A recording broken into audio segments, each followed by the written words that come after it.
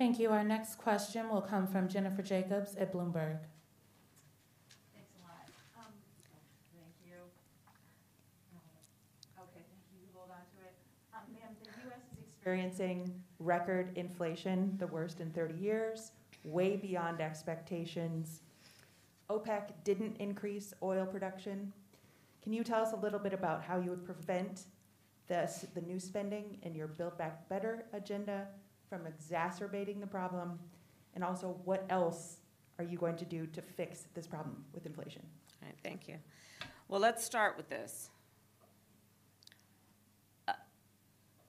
Prices have gone up, and families and individuals are dealing with the realities of that bread costs more, that gas costs more.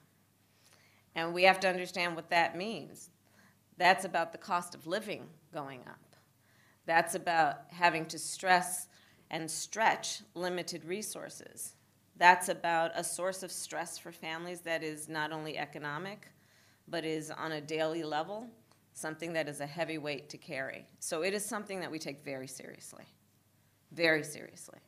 And we know from the history of this issue in the United States that when you see these prices go up, it has a direct impact on the quality of life for all people in our country. So it's a big issue, and we take it seriously. And it is a priority, therefore. So we have addressed it in a number of ways. One of the issues that we know is related to this is the supply chain issue that we just discussed.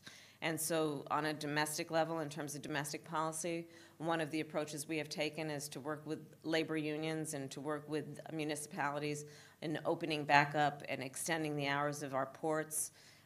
There are actually three I have in mind: Los Angeles, Long Beach, and Savannah. And in fact, part of the infrastructure bill benefit is most recently what we will do to assist Savannah in broadening their ability to be an active port. And we have seen a reduction in the container ships off of the Long Beach and LA ports because of what we have done, which is to extend, as you know, to extend the hours to now 24 hours a day, 7 days a week. But there is also a point that is important to make on the Build Back Better framework. One, it is designed to make it less expensive for working people to live. It was specifically designed to bring down the costs of childcare and increase accessibility and availability. Designed to bring down the cost of elder care and make it available to all those working families that need that support and need that help. And Build Back Better is not going to cost anything. We're paying for it.